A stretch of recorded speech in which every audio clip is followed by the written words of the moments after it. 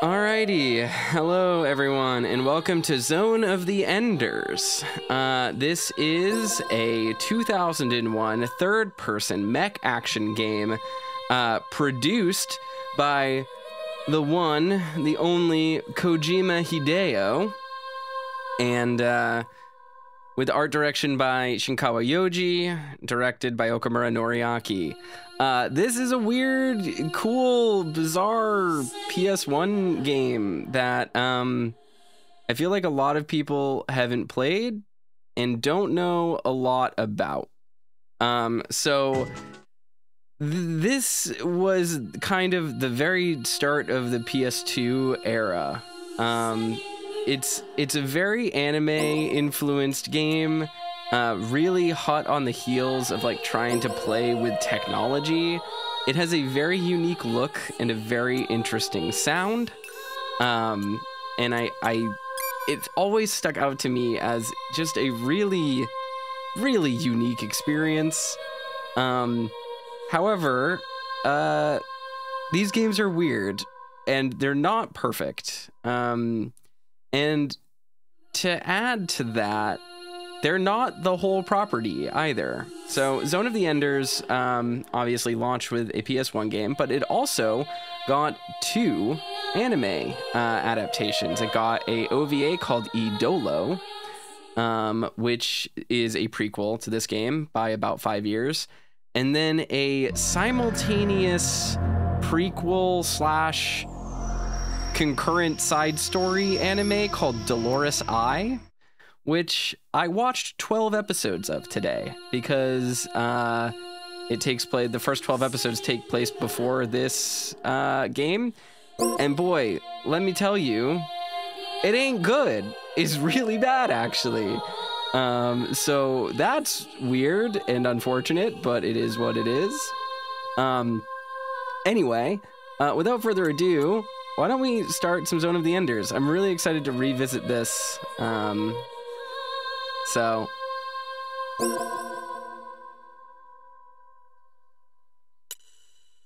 right. So let's I feel like I should play on hard because I remember normal being very easy. So we can probably do that.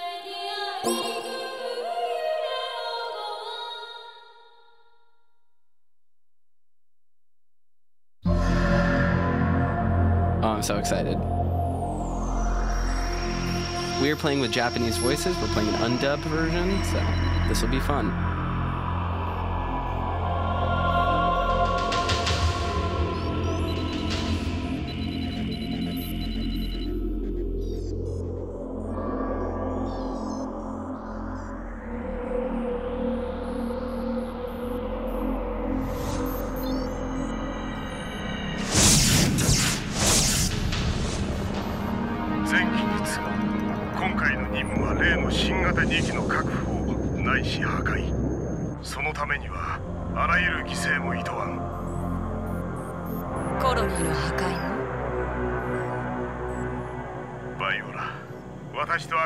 コロニーのシャフトより侵入後、目標アルファの確保に当たる。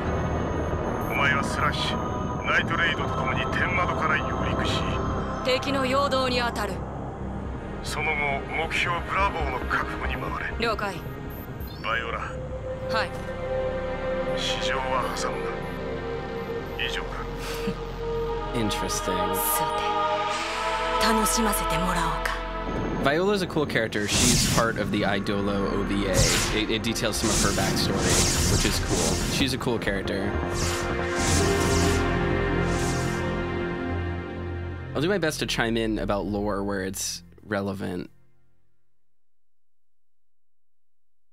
The last time I played this game might have been 2005, so it's been a long time.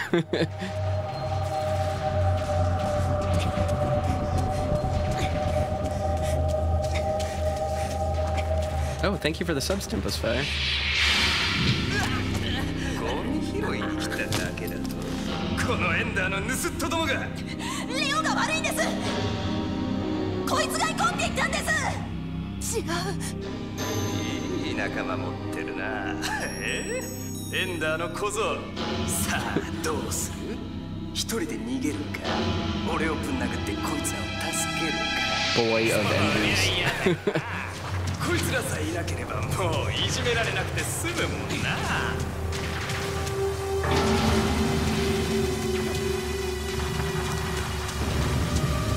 War is bad. He even looks like a Gundam protagonist.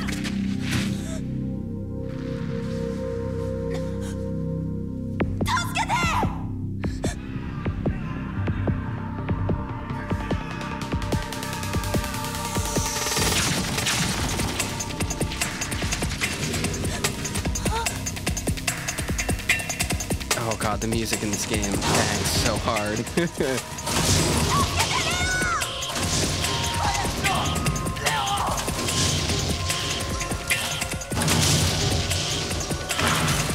Starting off with like brutal kid murder is not how I remembered this game opening.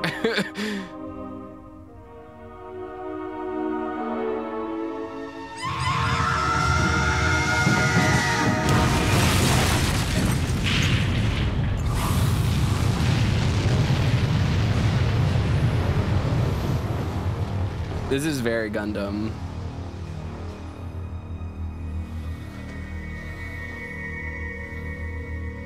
Hey Lurker, thanks for the resub. Nice to see you. The pool of blood. That's hella Tomino.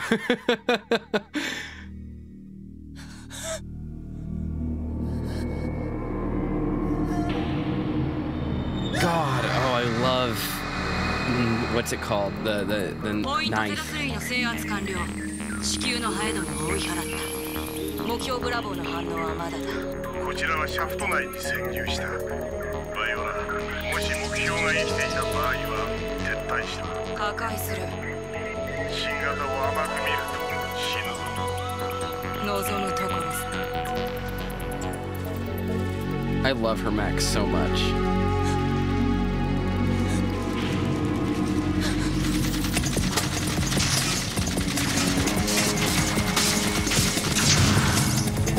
Hey, Colonel.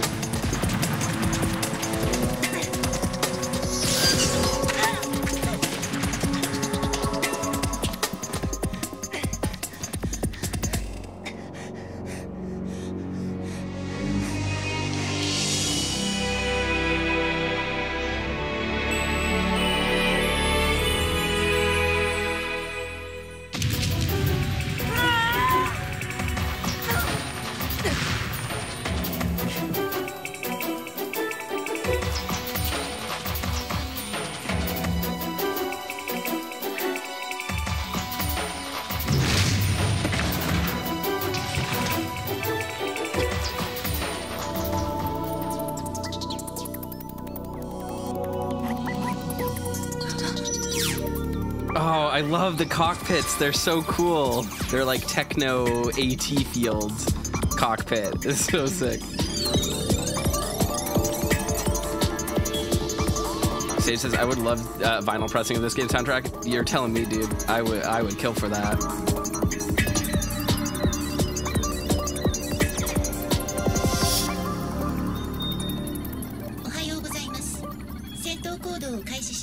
Oh, Ada sounds weird in Japanese.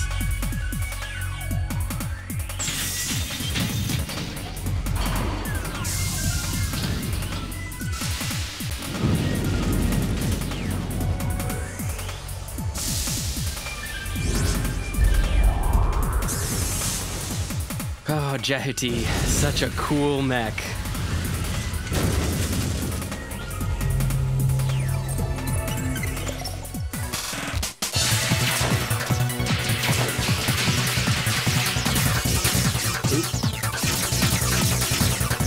I forgot that the attacks are all on a single button in this game.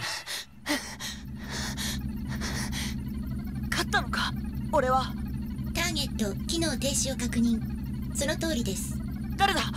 私はこの機体の戦闘コンピューターエイダです。あなたは予定されていたフレームランナーとは違いますね。僕はただ逃げてきただけで。格納庫外部に複数のターゲットを確認。ここからでは数を確認できません。外部に移動してください。そんなこと言ったって。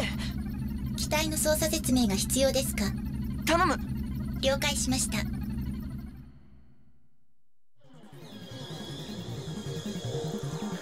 Okay.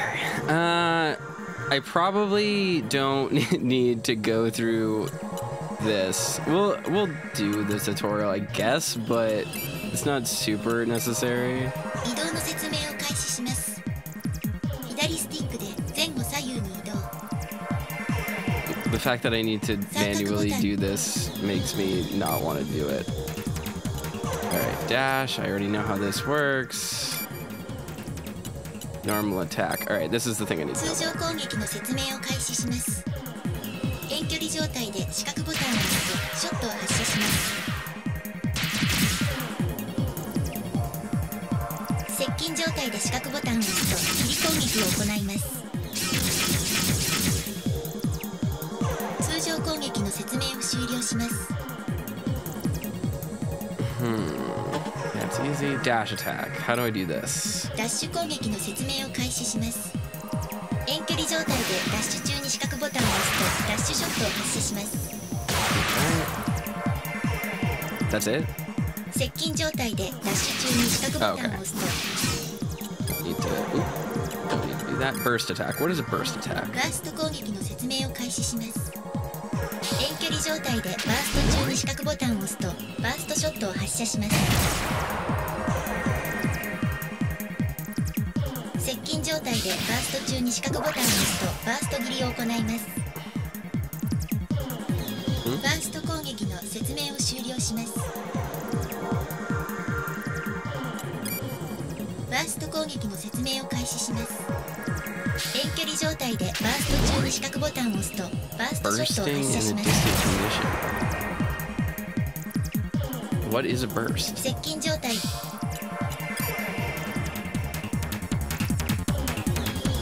Okay, that's what it is. That's good. Guard. How do I do this? ガードの説明を開始します。R1 ボタンを押すと防御状態 Okay, that's fine. R1. Don't need to worry. Grab. つかみ投げの説明を開始します。接近状態で丸ボタンを押すと敵をつかみます。つかみ中に左スティックで投げる方向を決められます。丸ボタンを離すと敵を投げ飛ばします。つかみ投げの説明を終了します。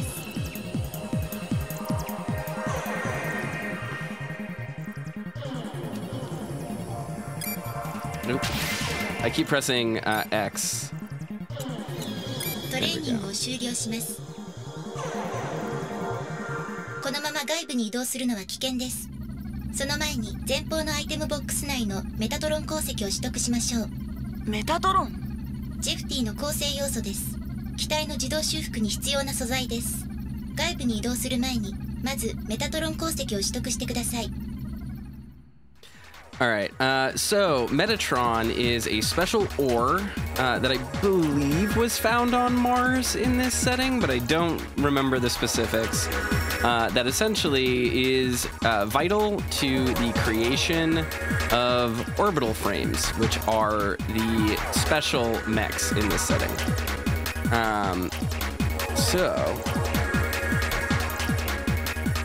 Basically, we use that to repair ourselves. メタトロンを取得しました。機体の自動修復を完了しました。それでは矢印の方向から外部に移動してください。Sage says, back in the day where these games use circle to confirm. Yeah, the Japanese style. I've only been playing American games lately, so I keep forgetting.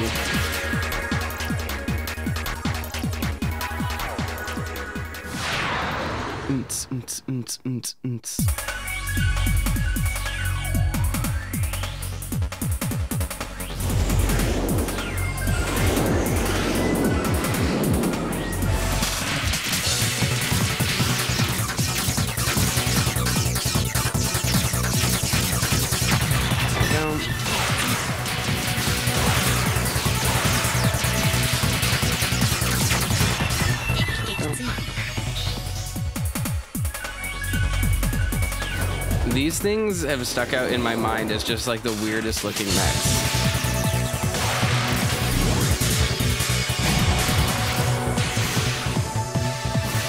So this game has an interesting system where if you blow up too much of the surroundings, that's bad for morale. It is kind of cool that there was like environmental destruction and a system built around it.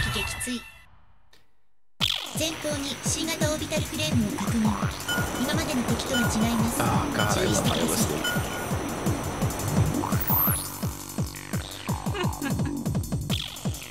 見つけた。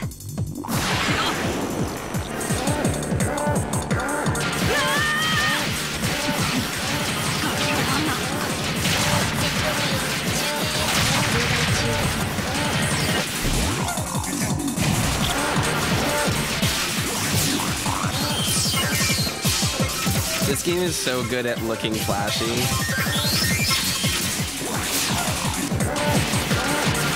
Because it's actually a relatively simple game, all things considered, but...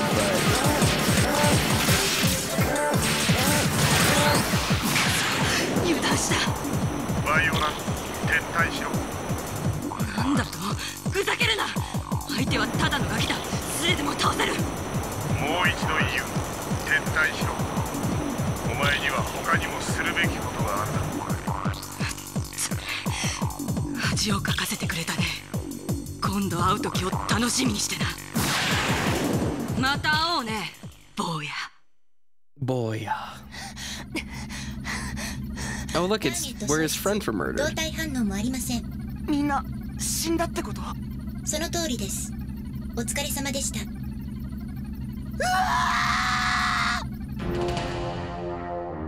こちらノーマン、各員現状を報告せよ。こちらスラッシュ、ポイント03に到着。これより付近の破壊を開始する。こちらナイトレイド、同じくポイント05到着。隊長、俺はここで奴を待ってればいいのか？ああ、そうだ。バイオラ、現状を報告しろ。分かってるだろ。そう腐るな。お前の出番はまだ先だ。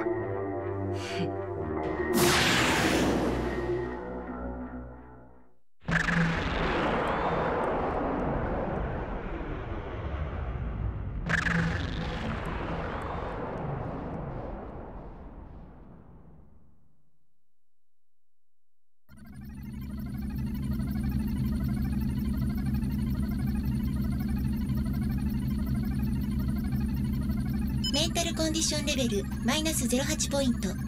戦闘行動に影響のある数値です。精神安定剤の投与をお勧めします。繰り返します。メンタルコンディションが低下しています。民間周波数帯からの入電です。つなぎます。こちらアトランティス。ジェフティに登場している人、聞こえますか？ジェフティに登場している人、聞こえる？無理もないか。ねえ、そこの君、状況は一応モニターで確認させてもらったわ。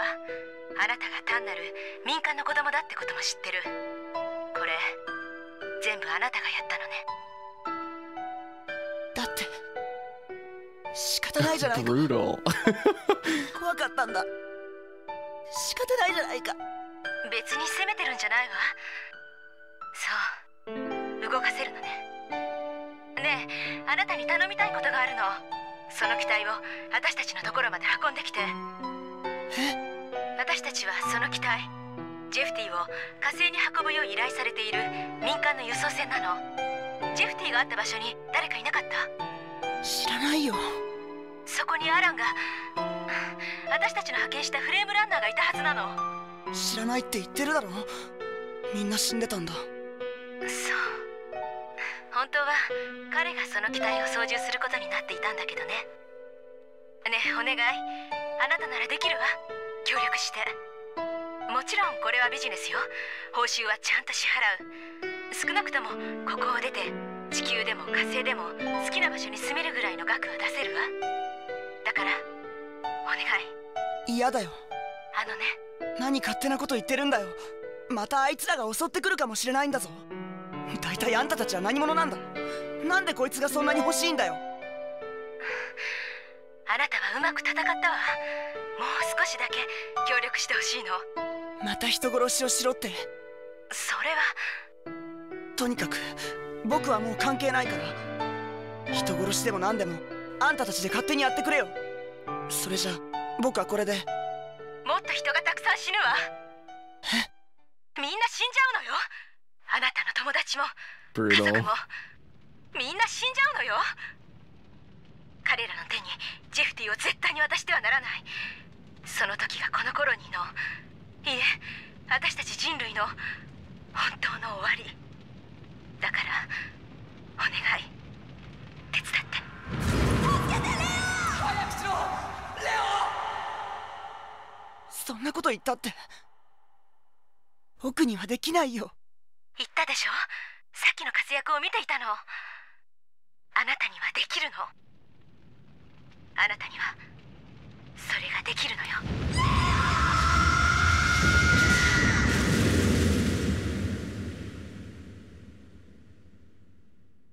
お願い手伝って。 This game's so cinematic. 引き渡すだけでいいんだね。そうよ、それだけでいいわ。やるよ。やればいいんだろう。ありがとう。だけど言っておくけど、人殺しの手伝いはしないから。あんたたちにとっては当たり前のことかもしれないけど、僕は違うから。分かったわ。じゃあ契約成立ね。その機体の搬入担当者がそちらに向かっているの。今は連絡が取れないんだけど、繋がったら知らせるわ。ああ、それからあなた名前は？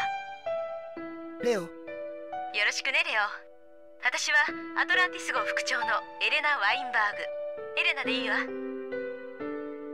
本当に信用できるんだろうね。少なくとも私たちは無差別に人を殺したりはしない。あなたが思っているようにはね。それじゃあまた後でね。She's got a real cheery disposition for someone emotionally manipulating a それでは child. 今後のミッションプランについて説明します。今回のミッションの目的はジェフティの火星での作戦行動のために該当機体を火星まで移送することです。そのためにまず民間輸送船アトランティス号に合流し、コロニーアンティリアから脱出することが当面の目標となります。しかしながらジェフティは現在システムの再インストール直後のため、行動に必要な最小限のシステムプログラムしか持ち合わせていません。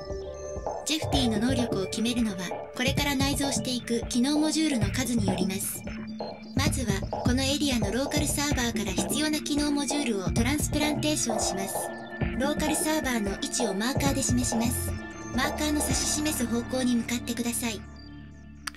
So, one of the interesting things about this game is that it sets you off here with Elena, but if you paid attention to any of the, I guess, related media, you will know that the United Nations are not very good in this universe. They are explicitly extraordinarily prejudiced towards Enders, towards space colonists. And that's sort of the main thrust of a lot of the conflict in this game. Sneeze. That's the main conflict to this main setting, is this idea that like the spacers are fighting for independence, and the UNSF is not happy about that. プログラムを取得しました。索敵モード機能モジュールを取得しました。対複数的戦闘が可能となりました。新たにロックオン関係の操作が追加となりましたので、操作説明ウィンドウを表示します。Do I need lock-on explains to me? ロックオンの説明を開始します。敵から一定距離 L2. Okay. トレーニングを終了します。I will realistically never use that. But that's fine. 先ほどの機能モジュールによりスタートボタンでコマンドメニューを選択できるようになりました。コマンドメニューのセーブを選ぶことで現状の保存ができます。I really like the inside of the cockpit look. And that's something that comes back again 必要な戦闘を in 回避しましょう。このエリアにローカルサーバーがもう一つあります。その中にある飛行モード機能モジュールを取得してください。ローカルサーバーの位置はスタートボタンを押して広域レーダーマップ Oh, okay. We have the map now. Very nice. the cockpit view is kind of interesting because it comes up again in the second game, obviously, but not just as a cool design element, because the second game has a VR port for the PC port, which is really cool, and it's a really cool VR mode, and we will probably get around to playing that version at some point. I need to... there's no camera sensitivity, which is annoying.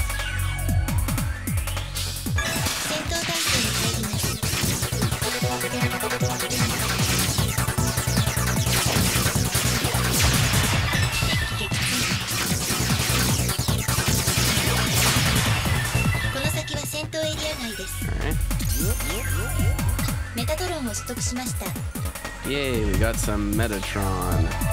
Where is the other thingy? It's up there. Okay, cool. Take out the rest of the squads.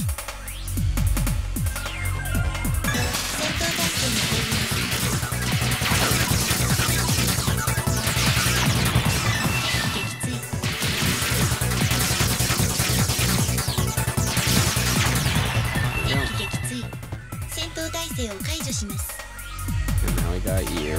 Let's fight. Hey Haley, welcome. Thanks for the well wishes.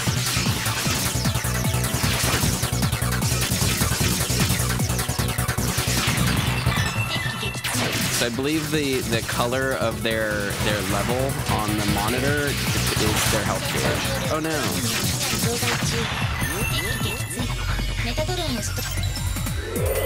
Alrighty, hey. プログラムを取得しました。飛行モード機能モジュールを取得しました。コマンドメニューからエリア移動を選択することで別のエリアに移動することができるようになりました。And so I believe that this game takes place not near Mars, but near Jupiter, I want to say, but I don't remember.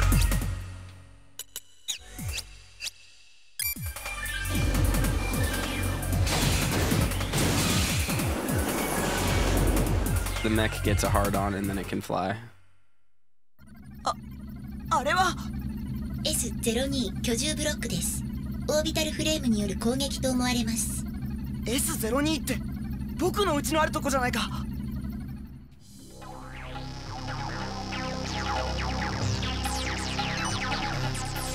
S02 居住ブロックに入ります。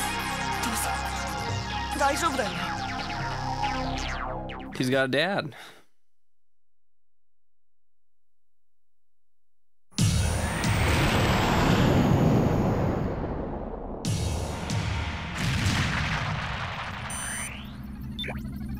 Tosa. 生命反応はありません。みんな死んだってこと？ありえますが、すでに立ち去った後と考える方が妥当です。ちきしょう。動体反応確認。拡大します。Like that, she's like, chill out, dude. 知り合いですか？ああ。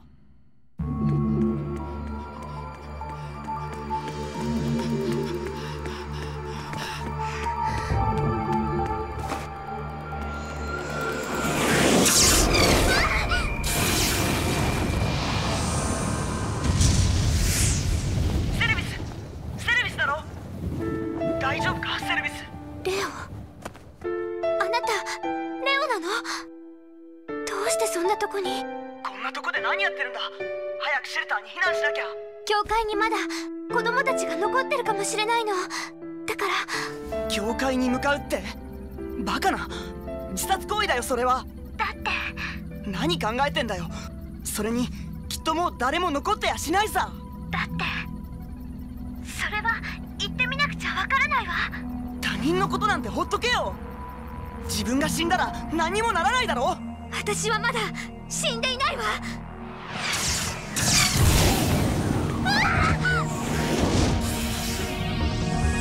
ターゲットに発見されました。ターゲットより第2射発射確認。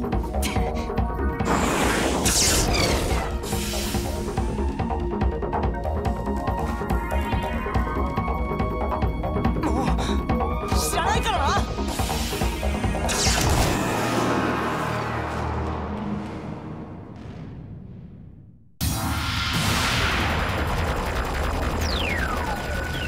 ブラボーのランナーか。その機体は子供のおもちゃじゃない。早く降りろ。俺は子供じゃない。その返事が子供の証拠だ。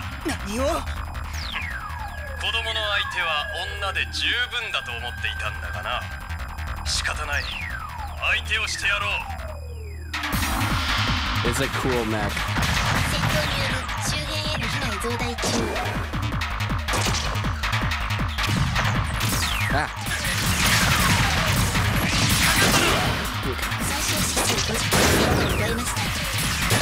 I am very low health. I'm probably gonna こ die. の先は戦闘エリア内です。損傷重大。 I do not 戦 remember 闘 the 区 gimmick 域 of からの this. 離脱をお勧めします。 Yeah, oh, I can't fight it, obviously. I'm just gonna die. Oops. Silly me. このテンペ Did I really think I could defeat Tempest? Let's see. Can I? Is it possible? あれは Probably not. Oh, oops. I went to factory again. God damn it.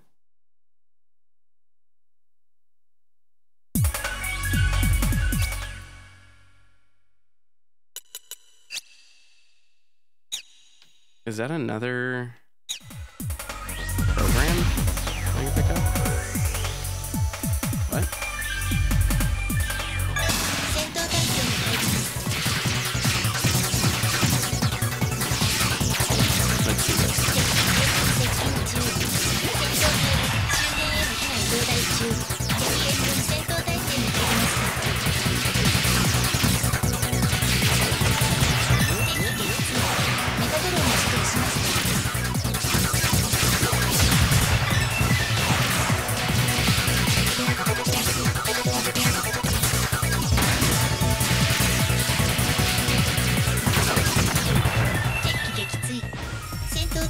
Yeah, there's nothing I can pick up over here. Okay, well, that's good to know. I don't know why it said there was. That was weird. Alright, let's head back to Tempest. Now, I don't know if it is possible to fight Tempest and actually beat them. My guess is no. Z.O.E 居住ブロックに入る。 Let's redo the cutscene.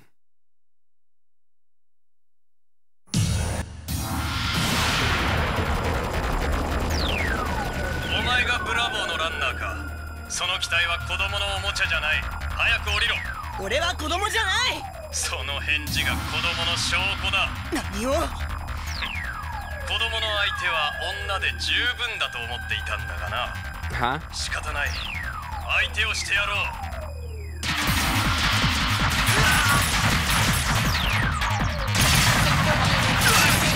増大中。かかったな。かかったな。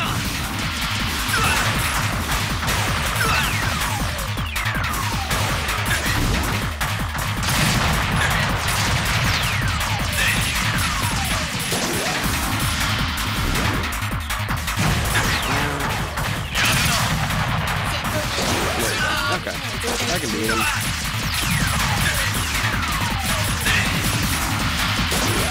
Just gotta keep our distance.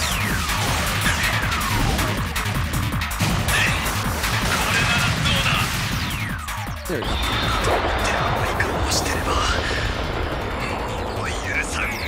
His weird ass face.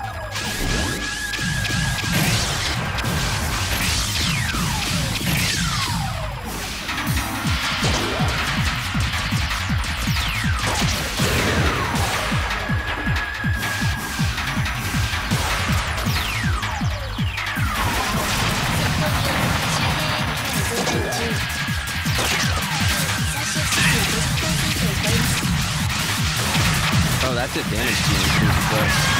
Ah, yikes.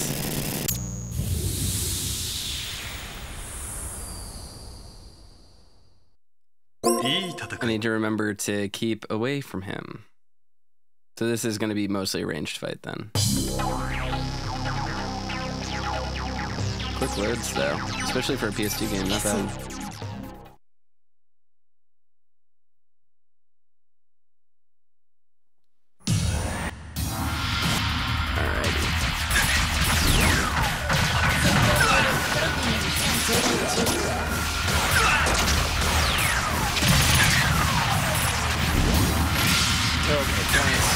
Getting spicy. Getting spicy, Tempest.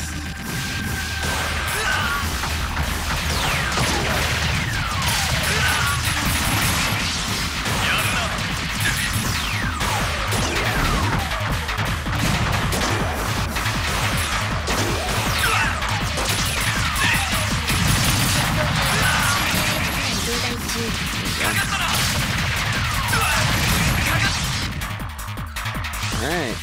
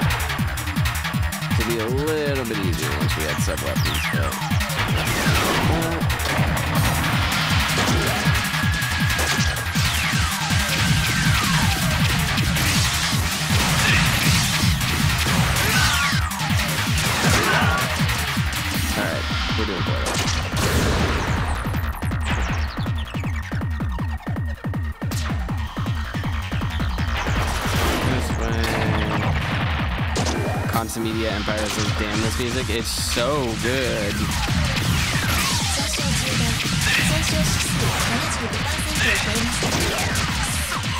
Don't. Can I make this happen? That's the question. My guess is very possible.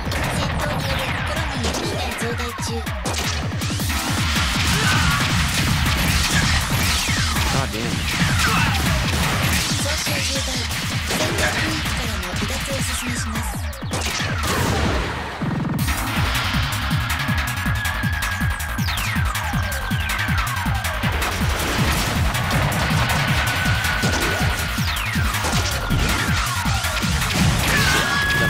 Oh, but that did good damage. I could maybe trade that a few times just to get there. All right, we should have it the next time.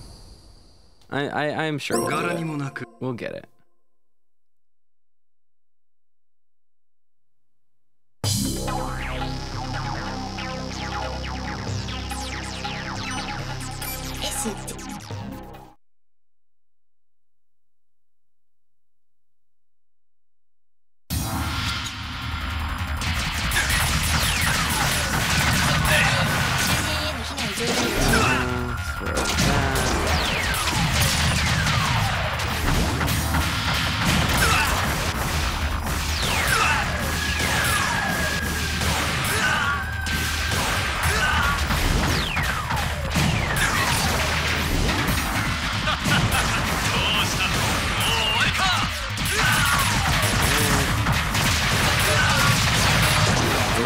God damn it. Haley says music is drowning me out. I can fix that.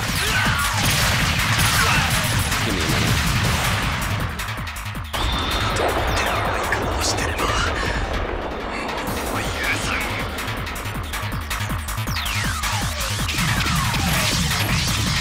I'm gonna get blown up.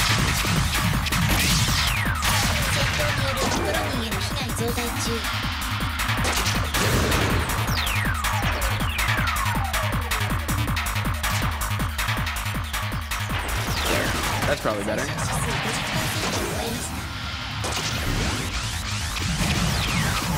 Oh my god, that did nothing.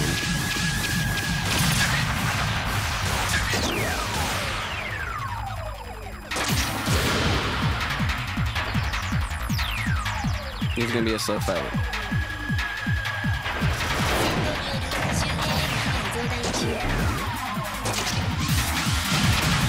Ah, it still didn't give me anything. God damn it.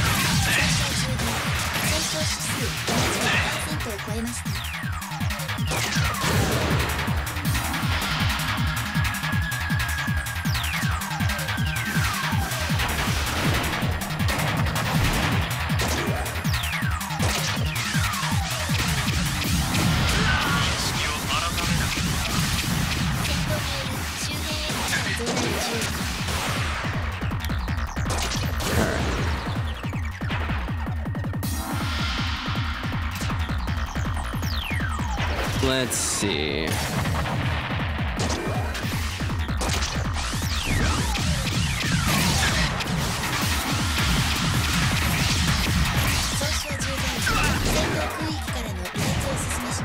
Alright, that did nothing.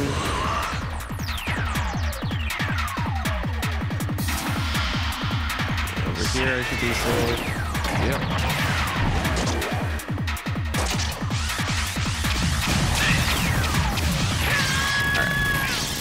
Is what it is. Give me a second. I'll adjust my volume again as well.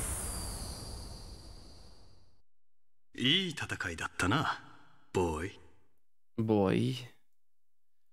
I wish this game had a better volume mixer.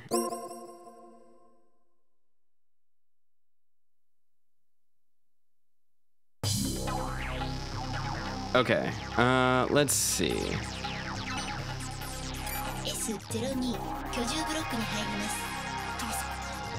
大丈夫だよな。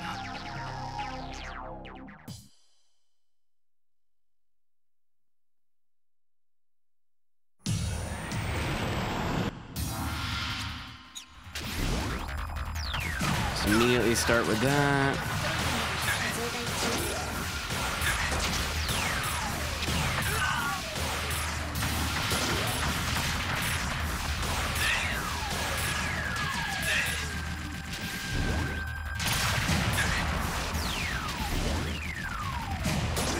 My big issue right now is that with like my depth perception feels off because I can't tell where the fire actually is.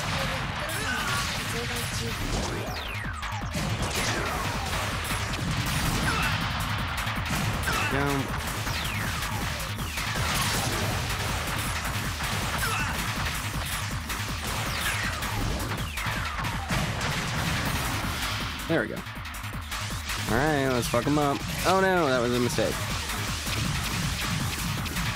Oh yeah, I forgot that I can dash upwards and downwards too. That made that better. A lot easier. Alright, now we wait. Oh boy, almost got there. We'll just do this, wait for him to pop his ugly little head up, and then pow!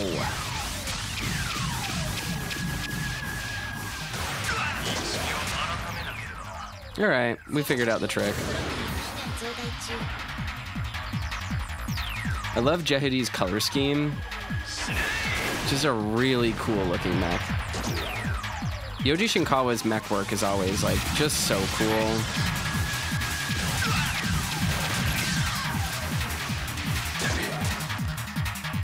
Oh yeah, we're blowing him up this time. I'm smart. I'm smart. I got it.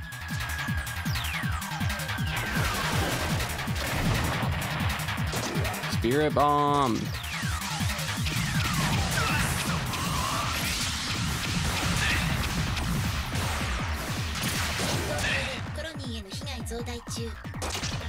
Sage says I need to get the Jehuty model kit that apparently dropped recently-ish. I think it did. I think there was a redo or something, or like a 20th anniversary version or something that came out. I did read about that. Oh no, I dropped my spirit bomb. That's a bummer.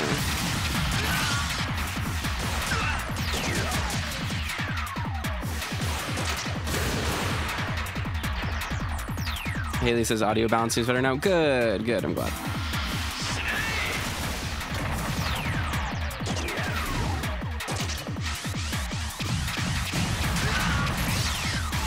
Here we go. Hey, we did it.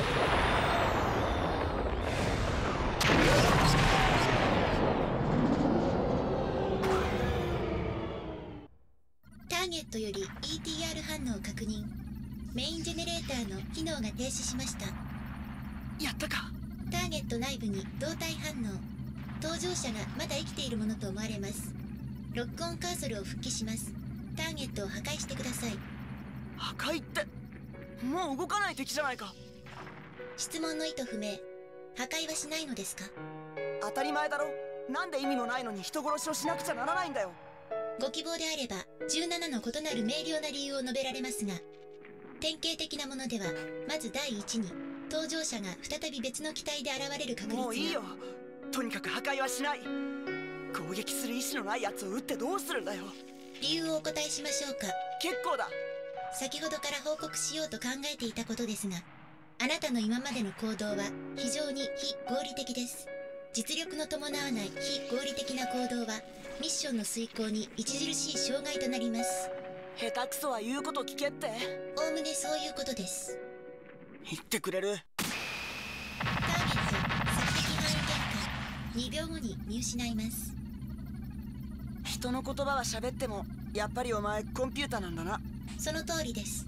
それが何か？別に。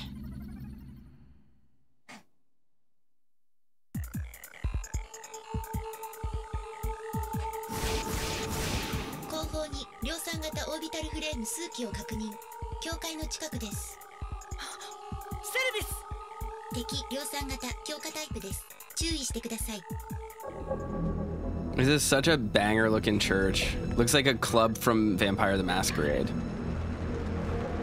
You think she was at the Blood Rave?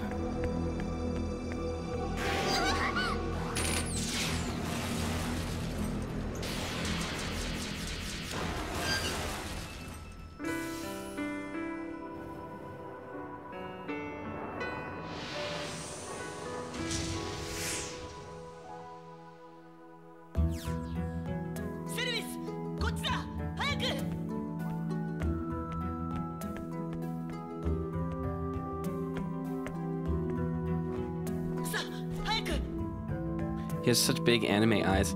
I think he's voiced by Mona Marshall in English. I could be wrong about that, but it's that kind of voice.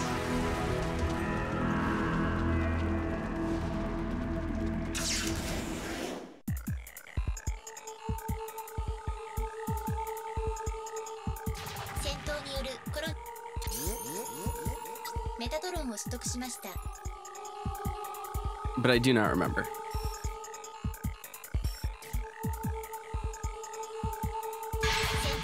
Ah.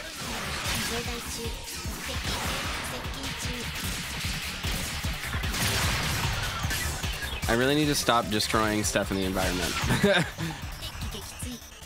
Alright. Level 2 passcode is down there. What's... something unknown is down there. Alright, let's blow this up.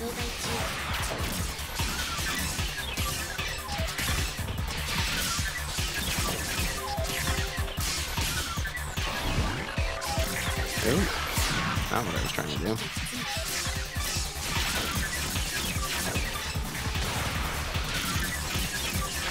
Okay. Neat. Okay. Stop destroying the colony.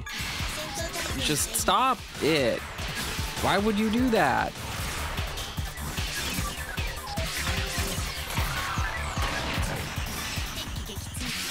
I forgot how good throwing was. Look how much damage that did.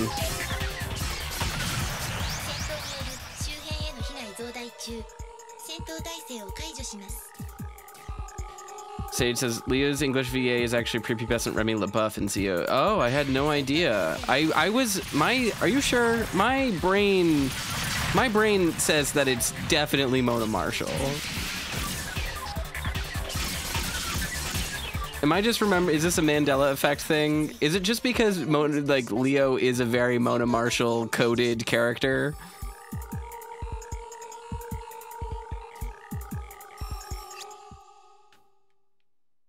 I like that it puts their patrol route just so that you can see. We're gonna fuck them up.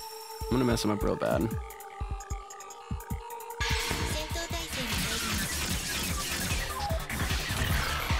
No, don't. Okay.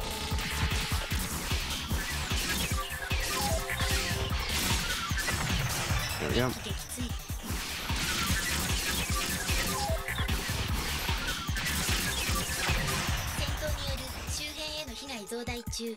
戦闘態勢を解除します。 Sage says it's a Mandela effect thing. I've been breathing this series since my birth. I know too much Z.O.E trivia. I think you're wrong and I'm right. I think it's definitely secretly been Mona Marshall this whole time.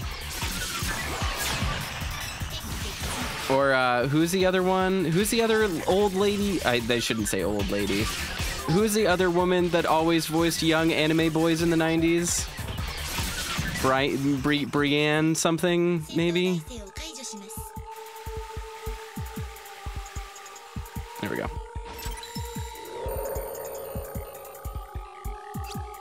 Javelin, yay. サブウェポンのデバイスドライバーを取得しました。該当の弾薬を取得することでサブウェポンを使用することができます。弾が必要なのか。弾薬は敵やアイテムボックスから取得してください。サブウェポンの使用は遠距離状態で丸ボタンを押してください。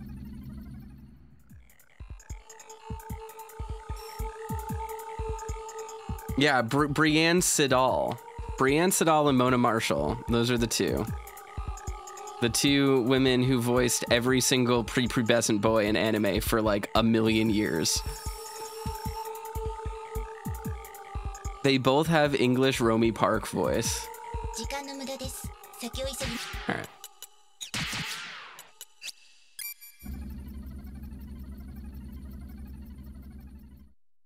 大丈夫？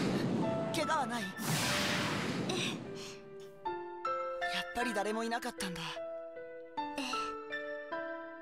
ごめんなさい。ほら、怒鳴ったりして。ああ、別にいいよ。それは僕もだし。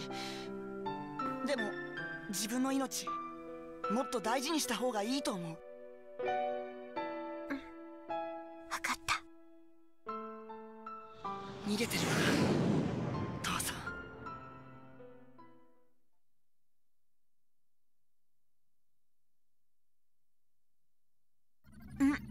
あれはなんだ？現状では分かりません。見て。奴ら本気でコロニーを壊そうとしてるんだ。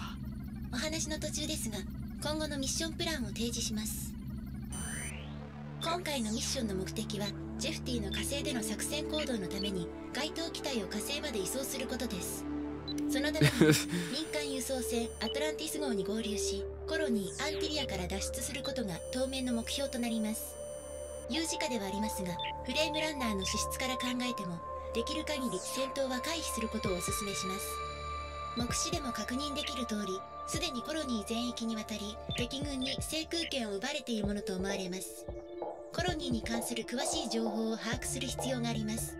一旦先ほどの工場に引き返してください。ローカルサーバーから必要な情報をトランスプランテーションします。その後、できるだけ戦闘を避けつつ敵の制空域を突破し、コロニーブロック反対側の端にある輸送エレベーターから宇宙港に向かいます。何か質問はありますか？ Yes, why are you having a boy transport a weapon of mass destruction to Mars? 現在のところミッションプランは以上です。まずは工場に向かってください。分かったよ。言う通りにするさ。ニュースをお伝えします。依然としてアンティリア侵攻は続いております。倒壊した総合病院に取り残された入院患者の救出が始まっておりますが、戦火は衰えず救出は遅々として進んでおりません。このまま彼らは死を待つしかないのでしょうか。以上、現場からお伝えいたしました。 Jesus Christ. They just can't wait for the sweet release of death. あの人たち助けられないのかな。ほら、さっき私にしてくれたみたいに無理かな。お話の途中ですが、先ほど報告した通りミッションの遂行に関係のない非論理的な行動は慎むべきです。でもちょっと寄り道するだけなら。この機体の使命は火星においてしかるべき作戦行動を取ることにあります。ミッションに関係のない行動はできる限り避けなければなりません。そうよね。現状のフレームランナーの資質から見てもその非論理的な行動による危険率は低くありません。エーダ、さっきの病院はどこにある？レオ。スクリーンに目的地をマーカーで表示します。ただしもう一度繰り返します。ミッションの遂行に関係のない非論理的な行動は慎むべきです。分かってるよ、そんなこと。とりあえず聞いただけだ。俺だって。Where's the hospital? By the way, I'm definitely not gonna go there, even though you just told me that going there would be a problem for the mission. Just trust me, I'm not gonna go there. It's not gonna happen. I'm not going there right now.